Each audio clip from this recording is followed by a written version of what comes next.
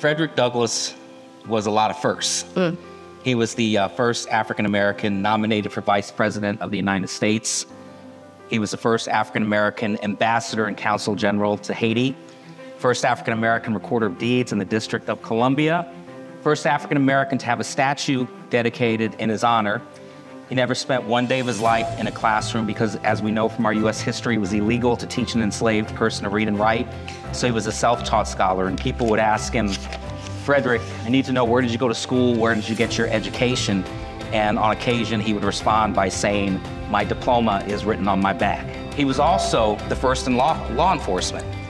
We thought, okay, what is worthy of the legacy of Frederick Douglass?